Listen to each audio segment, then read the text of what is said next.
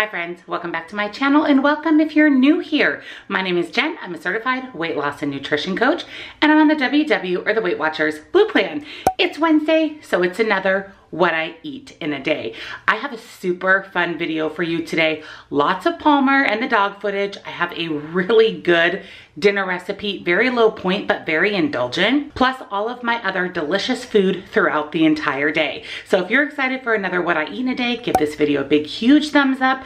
And don't forget, if you're new or you haven't yet subscribed to my channel, I'd love to have you. Hit the subscribe button and don't forget to ring the bell right next to it so you never miss a single video. I do a what I eat in a day every single Wednesday. Down in the description box, you're going to find my nutrition coaching where I offer personalized to you macros and calories. Highly recommend taking advantage of this service just so you know where you should fall every day to see the most success. I also offer 30 and 60-minute one-on-one coaching sessions. If you want to chat with me one-on-one, I'd love to chat with you. Also down in the description box are links and discounts to everything I shared with you today, as well as all of my other favorite things and my Facebook group. Definitely come join us. I do lots of fun special things just for my Facebook group, so head on over and join us there. So we have a what I eat in a day to do, lots of good food and a great dinner recipe, so let's jump in.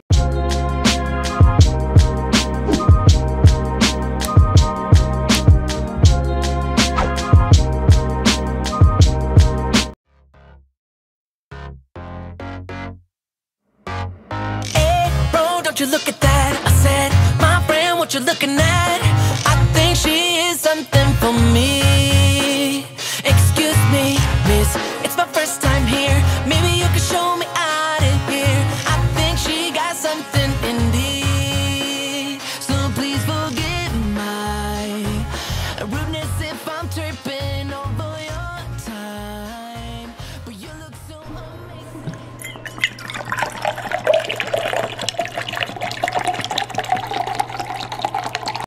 For this morning's breakfast, I'm going to be using the HEATSBOX Pro. This is essentially a portable microwave. You can cook your food, reheat your food, and even keep your food warm. This is very, very nice for people who don't have access to a microwave. It's 100% leak proof. It has patented heating technology. It's all controlled by an app. It has smart temperature control and timer, and it even tells you when your food is ready. You can simply download the app either on Google Play or in the Apple App Store. So the HEATSBOX is a very sleek, modern looking device. It is about the size of a bento box or a very small lunch box. There is a $5 code included with my HEATSBOX. I'm going to put it here on the screen if you'd like to screenshot it or write it down. Of course, it comes with the user manual as well as the HEATSBOX itself. It's very, very nice looking, very heavy duty, high quality. There's several parts to it, including the charging cord, a removable inner pan. This is where you actually put your food items to reheat it. And then of course the dark gray is the HEATSBOX itself. It simply plugs into any standard outlet, so that makes it really easy.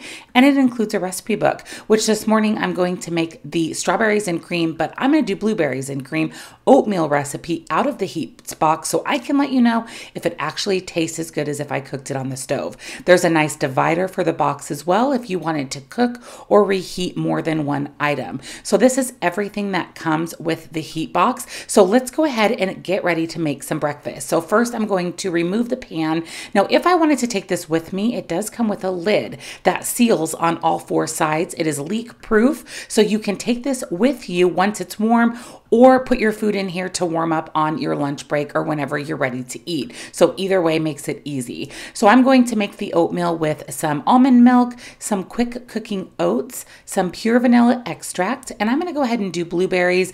And this is the LAKANTO monk fruit sweetener. So I'm basically copying that recipe, just subbing blueberries for strawberries. So I'm going to add in 1/3 cup of the quick cook oats, 1/3 cup of water, and 1/3 cup of any type of milk that you choose to use. I'm just using this Forager cashew milk, 1 teaspoon of the LAKANTO sweetener, and then just a big handful of blueberries. I would say that I used about 1/2 cup or so to put into the HEATSBOX.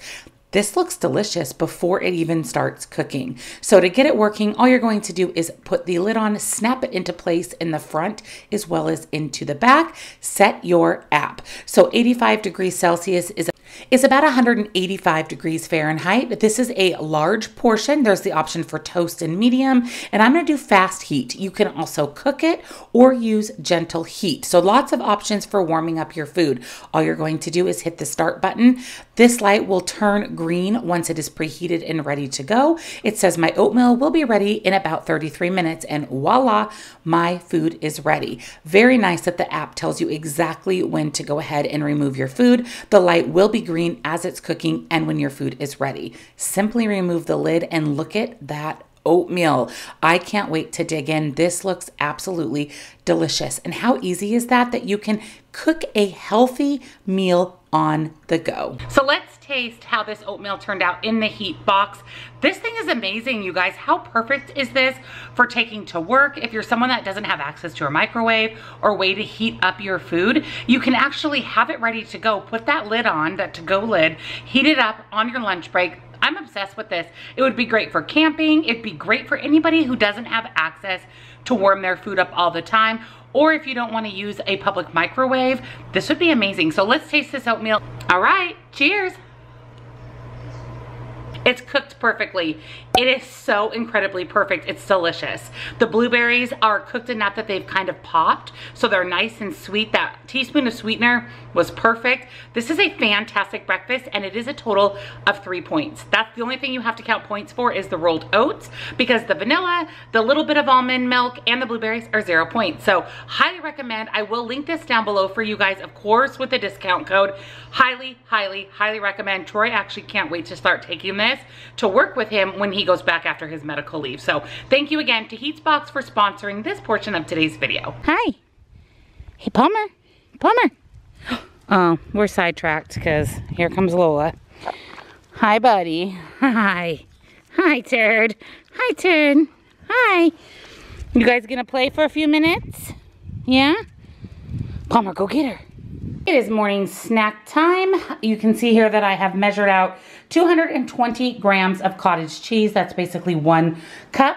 And I'm using the Good Culture reduced fat cottage cheese that I picked up from Target. I'm really upping my protein for my snack just because I had a lighter protein breakfast with that oatmeal, but it was so good. So again, 1 cup of the Good Culture. And then I'm also going to have a bottle of the Lemon Berry Synergy Kombucha. I got this flavor in my Imperfect Foods box. It's actually the only place I've seen it. So every time I order them because it's so incredibly good. So I'm going to have this. Now WW counts this as 3 points. I count it as 1. And then 1 cup of cottage cheese as well. This little bowl of cottage cheese is 28 grams of protein. I'm going to share with you guys how to recreate the Starbucks brown sugar cinnamon oat milk shaken espresso at home for way less money, way less calories, and way less points. You guys, it's easier than you would ever imagine that it would be. For the brown sugar cinnamon base, you're going to need brown sugar. This is the Sucrin Gold or the LAKANTO Golden. Either one of those would work.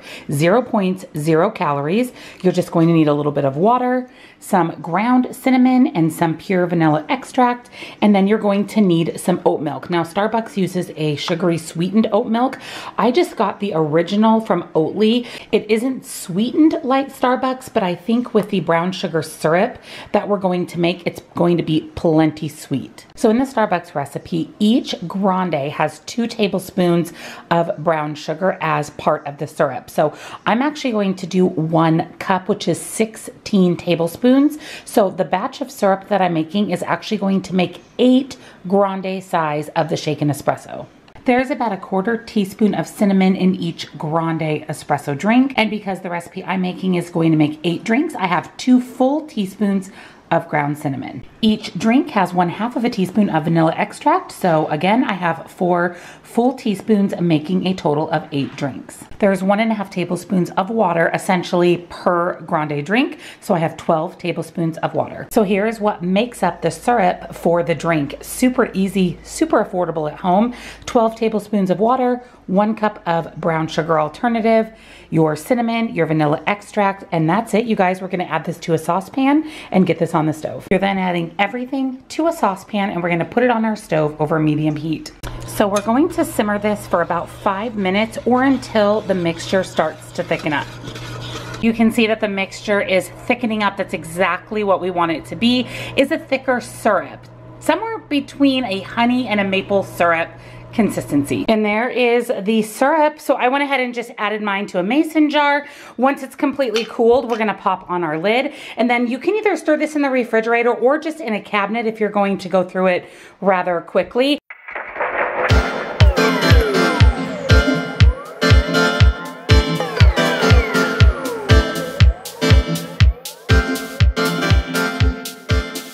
I hope you're super excited for my take on the Starbucks brown sugar cinnamon oat milk shaken espresso, longest name ever. I've been using this now for a couple of days. I actually filmed this clip a couple days ago. You guys, this is better than Starbucks. It's way less calories, way less points. I am going to go ahead and pop all of the information here on the screen for you. I will be linking this recipe on my recipe website. I will include how to make it the traditional Starbucks way. That's going to equal about the same points and calories of Starbucks. And I'm also going to link my recipe, which actually makes it a lot less points and calories. One other thing you can do is substitute half of the brown sugar for real brown sugar and half of it for brown sugar alternative. So I think I'm gonna go ahead and link that way to make it as well on my website. So there's 3 different ways to make the syrup or the base. Next time I do this, I'm going to make even more. So this time you saw me use a cup of brown sugar and based all of the ingredients around 8 servings. I think next time I'm just going to do double that and make 16 servings just to have it on hand and ready to go, because it's that good, you guys. It is so, so delicious. So if you want to save your money, make it at home, have it whenever you want it. Highly, highly recommend. So here's my lunch for today. It's after 1 and I'm just now eating. I am just not very hungry for some reason after that cottage cheese, but my lunch is very simple. I have half of a cup of jasmine rice. This was actually left over from my meal prep on Monday. And then I just have a chicken breast here. It's very thinly cut. This was left over from dinner a couple nights ago. I just seasoned it with the Dax Ranch.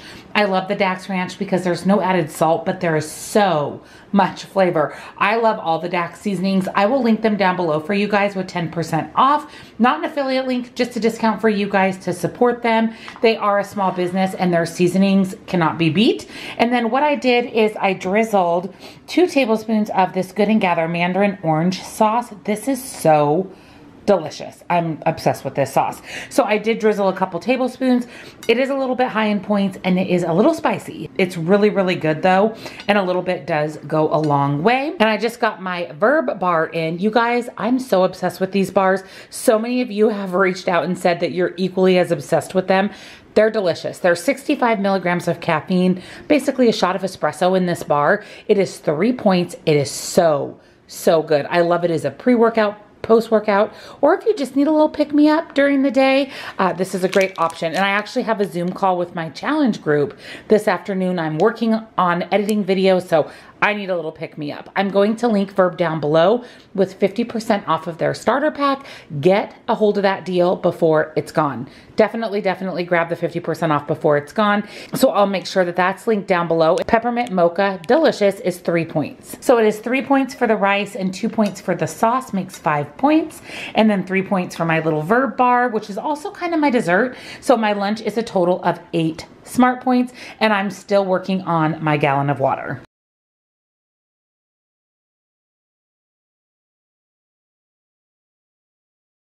Mr. Creeper here at the door. He's so weird. He always looks at us through the door. And Lola's so happy that it's sunny and she just loves to lay out there on her dog bed. So we're going to take Palmer out, see if he wants to play a little bit before my Zoom call. Yay, good job, buddy. Oh yeah, you love sticks just like Diesel. You love them. Don't let him have it. Don't let him get your stick, bud. Oh yeah, go Diesel, go. He really wants it. He really wants your stick. You're not gonna let him have it, are you, bud?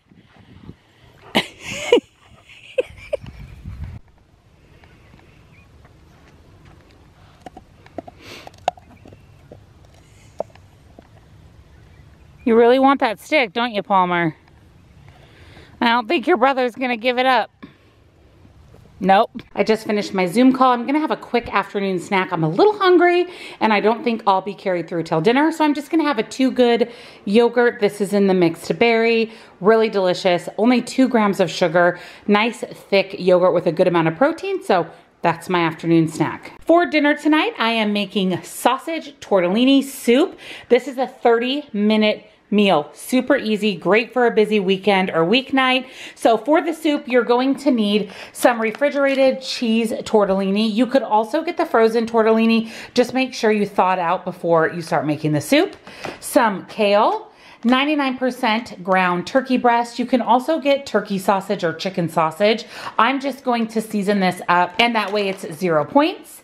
Oregano and basil, chicken stock and whole milk, an onion, garlic, salt and pepper, and all-purpose flour. Now the original recipe also calls for cayenne pepper, hot sauce, mustard powder, which none of those I have. It also wants some red pepper chili flakes, which I probably won't add either, but I will post the original recipe along with this version on my website. So the first thing you're going to do is add your pound of ground turkey and your onions to a big stock pot. This is also a 1-pot recipe, and we're going to cook this down until the turkey is cooked through. Because I'm using ground turkey instead of sausage, I went ahead and added just a little bit of this poultry seasoning just to give it a little bit more of that sausage flavor.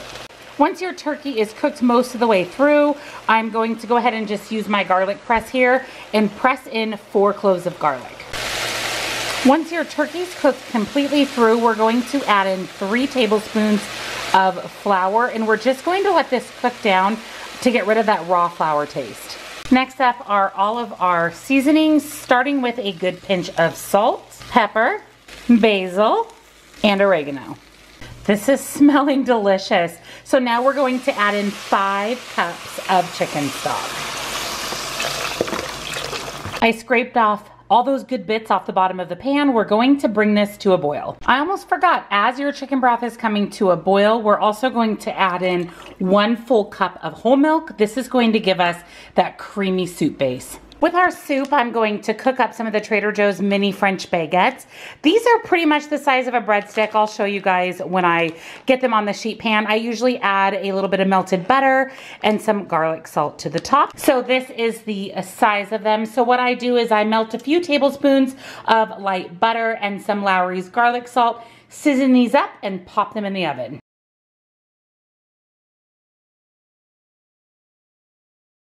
Once the soup comes to a boil, you're going to add in 2 cups of tortellini and reduce the heat. After your tortellini's been in there, I don't know, 2 minutes or so, it's just gonna take a little bit longer to cook than the kale. I'm going to add in this entire bag of kale. The recipe calls for 2 cups, close enough. Allow the soup to simmer until the tortellini is cooked completely through. Well, you're foggy. There you go. And that kale wilts down as well. You can sub spinach if you'd rather use that than kale. 5:14 p.m., water done. This is my last glass. I'm just going to sip on that while I cook the rest of dinner. Alrighty, the sausage tortellini soup is done. This smells and looks delicious. This is a huge pot of soup. It makes 10 1-cup servings. My breadsticks are in the oven, so what I'm going to do is serve this up and I'll be back to share points and calories. And here is dinner. This looks like a restaurant meal.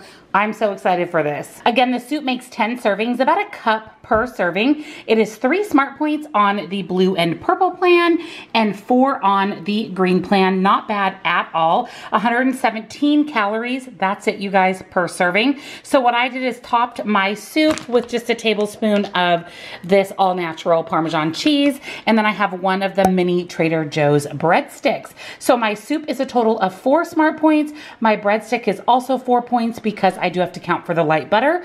Apparently somebody likes to attack yard tools. I told Troy wait until he shovels this winter.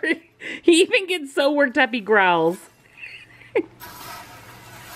Here's what I'm having for dessert. These are those little fruit and yogurt cups that I picked up at Walmart. I'll open this up and show it to you guys, but it's only 40 calories and 2 smart points. It totally gives me Dippin' Dot vibes. It is so delicious. It's a great dupe for ice cream because those creamy yogurt bubbles, those make it nice and creamy with the fruit.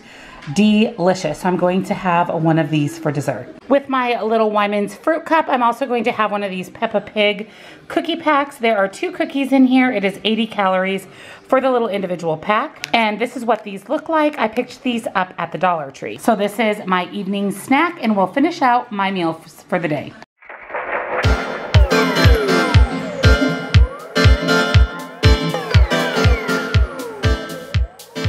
Thank you for joining me on another What I Eat in a Day on WW. I hope you enjoyed coming along with me today. Highly recommend that HEATSBOX if you're someone that has to warm up your food on the go. That thing is amazing. I can't believe how perfect my oatmeal turned out. I'll make sure it is linked down below for you guys.